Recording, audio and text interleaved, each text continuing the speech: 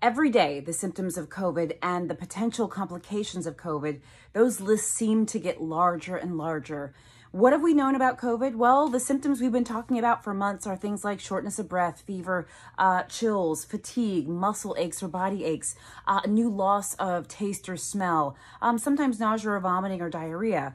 There are other symptoms as well, but those are some of the main symptoms we've often talked about. But then we started learning that there can be complications, that things can kind of continue and steamroll. Some patients have had strokes. Some patients have had blood clots in different organs as well as blood vessels. We have the multi-system inflammatory syndrome in children. There are so many other things that we have started to see as a result of COVID.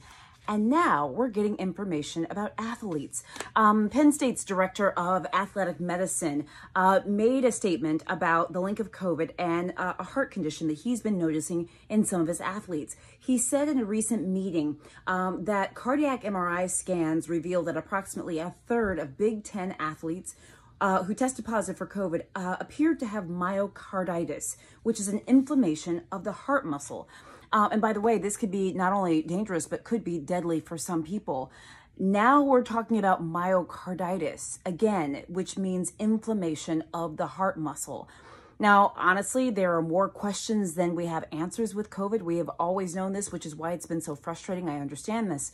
But this is the thing, myocarditis could affect people in many different ways. And by the way, he goes on to say in this particular article, and there are articles all over the web, so take a look, that they found this symptom of myocarditis in athletes, some who had symptoms, but some who didn't even have symptoms of COVID. So some of them were asymptomatic and still had signs of this myocarditis or inflammation of the heart muscle.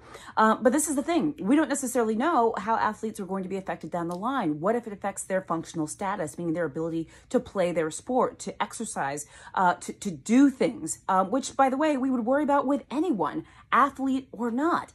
The idea is this is a real concern, and it's one of the things about COVID that scared me all along. I know there are a lot of people out there that say don't wear masks, masks are bad. Look, I've talked plenty about my feelings of masks. You know that I believe firmly in masks, but there are also a group of people who think, well, you know what, it's not a big deal. If I get COVID, it'll be a little cold. Maybe I'm young and healthy. I'll get over it. But the problem is, not everyone gets over it. Not everyone comes out of it without any sequela. Some people, like young, healthy athletes, are getting inflammation of the heart muscles as a result of COVID infection. We don't exactly know what this means for them down the line or for other people who are in this situation, right? We don't know all the people who are getting this inflammation of the heart muscle. Very likely it's not just athletes. These are just the ones that we've noted it in particular. But it raises a lot of questions, and it also spells out the fact that there's so much we don't know. And because we don't know what all of this is going to mean for us 6 months, a year, 5 years down the line, 10 years down the line, it means we have to stay safe. It means we have to and should wear our masks. We should social distance. We should stay, 6 feet and further away from each other, wash our hands and do all the things that we know we need to do.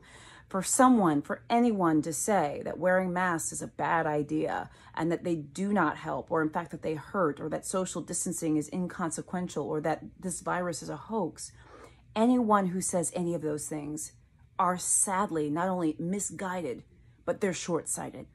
Because we are seeing over and over again that this virus is doing more than we ever imagined. And we hope that we'll all end up fine in the end. We hope that it's not going to be too big of a deal, but we don't know.